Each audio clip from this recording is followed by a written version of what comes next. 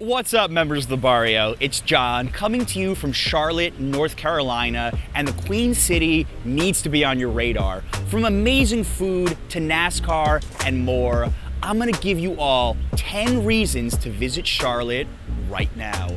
Guys, make sure to tell me down below in the comments if I missed anything. I'm curious. Here we go. While Charlotte has some very historic properties, the Dunhill is one of your best options. It's like stepping back in time every single stay. If you're anything like me, most hotels feel like clones of each other.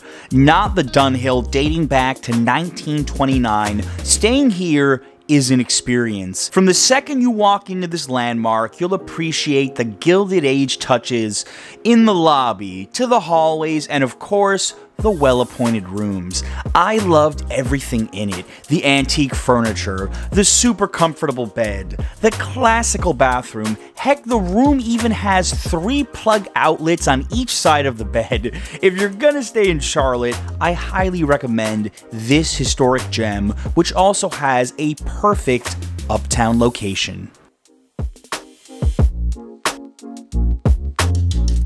If you're in town and want to kick the weekend off right, Food Truck Friday at Sycamore Brewing rotates in some of the city's best food trucks, so make sure to come with an empty stomach. We're going to talk about food a lot on this video, and what better way to start than by going to one of the city's best congregations of food trucks. With so many options to choose from, Team Adriana and I began at Felix's Empanadas. I appreciated their take on this Argentinian specialty. From steak to chorizo, Adriana enjoyed every single one she had. As soon as I passed Baltimore Crab Cake Co., I had to order a sandwich immediately, and this crab cake was on point. I'm getting hungry just watching this replay. We also heard great things about Queen City sliders and Papi Queso grilled cheese. As an extra fun treat, order a beer from Sycamore Brewing, one of the many great breweries in the city. Which brings us to our next reason to visit. There's over 50 breweries in the Charlotte region, which is exploding almost as rapidly as the population growth of the Queen City. If you like craft brews, you're gonna love Charlotte.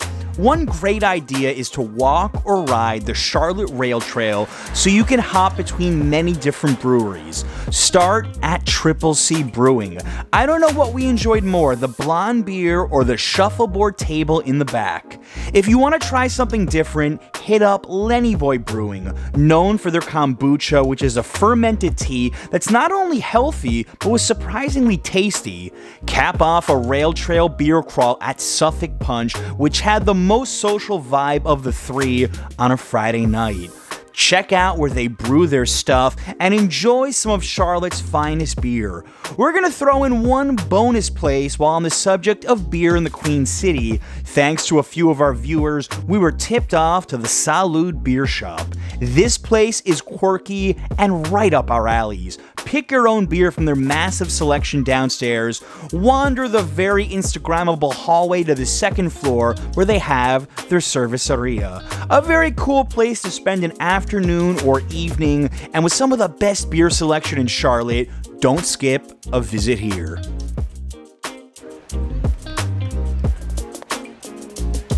While Charlotte has a fair share of pro sports teams, there's something special about attending a minor league baseball game, and BB&T Ballpark is one heck of a setting. The Charlotte Knights have an incredible AAA facility. For the hardcore baseball fan, the sightlines are incredible, and the view of uptown Charlotte over the outfield wall is better than at many big league ballparks. This has been voted one of minor league baseball's best stadiums, but even if you're not a huge baseball fan, there's still plenty to keep you entertained. Like that crazy mascot Homer the Dragon, or how about the between inning promotions? By the way, they sell tons of local craft beer at the stadium. From Philly cheesesteak to Latin street food, even shaved Kona ice, there's so many food choices to satisfy any taste. Did I mention all the souvenirs? But there's always something special about taking your family to see America's pastime, and a trip to BB&T Ballpark is highly recommended.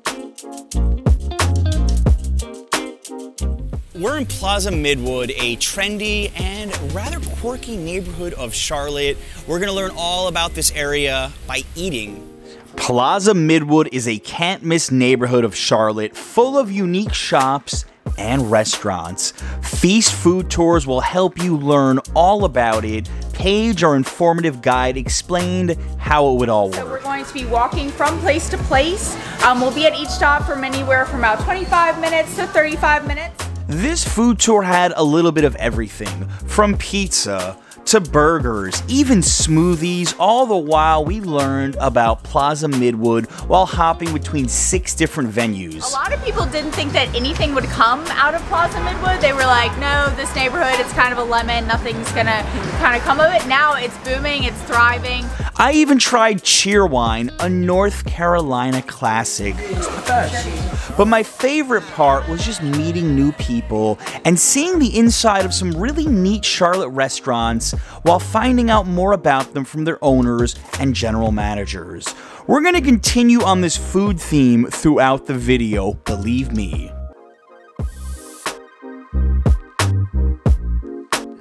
You could walk around Uptown Charlotte, but I recommend picking up one of the many scooters parked all over the city and getting around in style. For as little as 33 cents a minute, download any of the scooter apps like Lime, punch in your location, and unlock a neat form of transport. For the record, Team Adriana was way better at this than I was.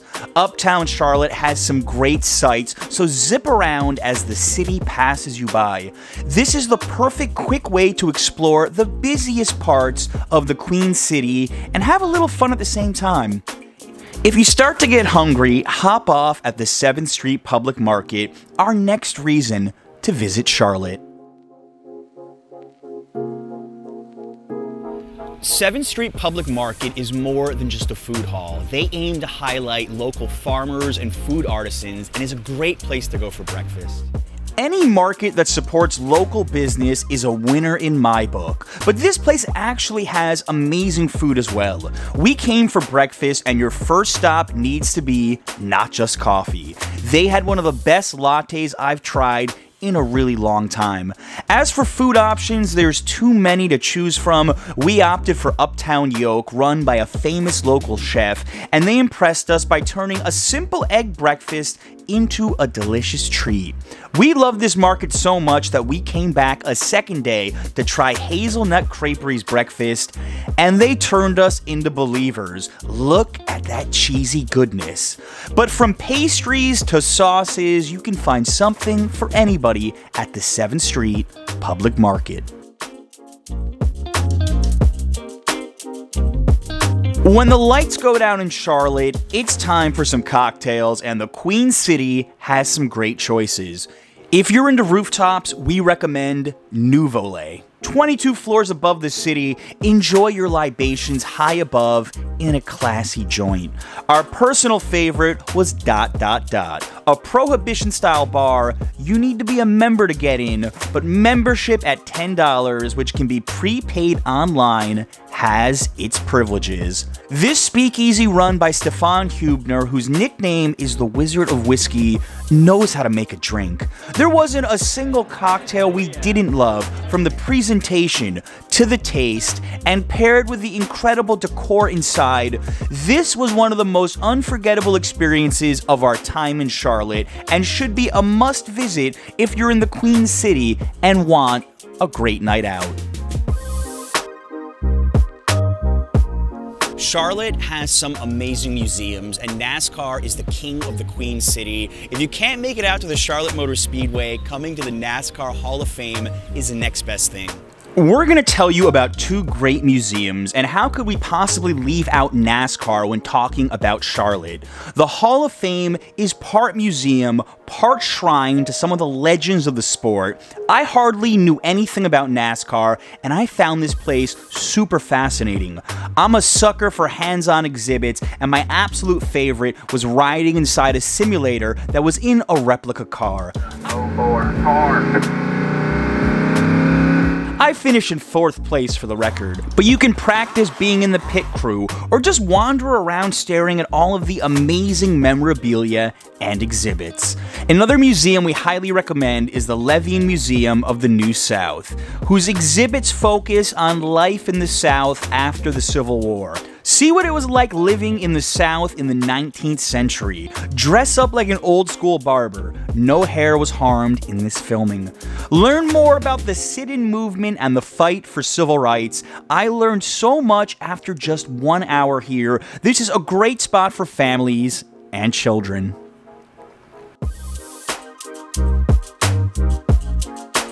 Remember I kept talking about food? Well, I'm saving the best for last. A closer look at our 3 favorite places that we ate on this trip. Charlotte is an incredible town to eat in. Let's start with brunch, and no surprise, we're going inside a brewery. Heist Sunday all-you-can-eat buffet at $19 may be one of the best values in the city if you're hungry. The amount of food selection was mind-blowing, from standards like eggs and grits to a donut and pastry selection that is making me salivate even right now. You cannot, I repeat, cannot skip the waffle station. They have a dedicated staffer whose sole focus is to make some of the fluffiest waffles you've ever had. Top it off with some syrup and bring that full plate back to your table. If you have any room left, Heist is happy to let you sample any of their many beers on tap. Next up, a classic Charlotte hole-in-the-wall, Price's Chicken Coop. This operation is no frills and incredibly efficient. Our fried chicken order was delivered to us so fast, I thought it was somebody else's, but they're busy for a reason. Grab a seat outside. Believe me, this tasted as good as it looked. We even got a few extra hush puppies and were stuffed eating at one of the Queen City's most famous places. Finally, you haven't been to North Carolina unless you've had some barbecue, and the Midwood Smokehouse lives up to its local hype. We ordered everything from the St. Louis-style pork ribs to the classic Carolina pork, Team Adriana approved.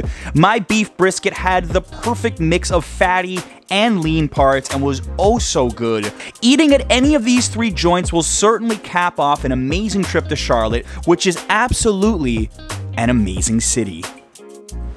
Members of the Barrio, tell me down below in the comments what you thought of Charlotte. You know, which of these places to eat or hang out most interest you. I'm curious. Special thanks to the CRVA for making this video possible. Guys, subscribe if you're new to this channel for more travel adventures from around the world. Thank you so much for watching as always. Until next time.